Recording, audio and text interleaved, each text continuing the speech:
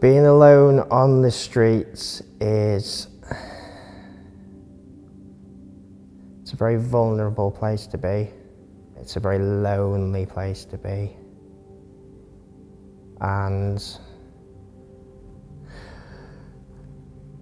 it's quite a dangerous place to be, you know, for many reasons. I was quite unlucky because I didn't have access to homeless services when I was rough sleeping. I became homeless in Wales.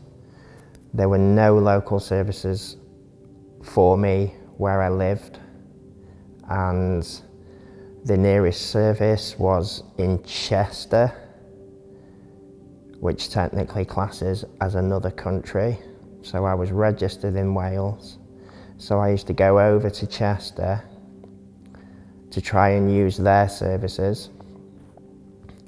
And because I wasn't registered there, I couldn't officially use their services.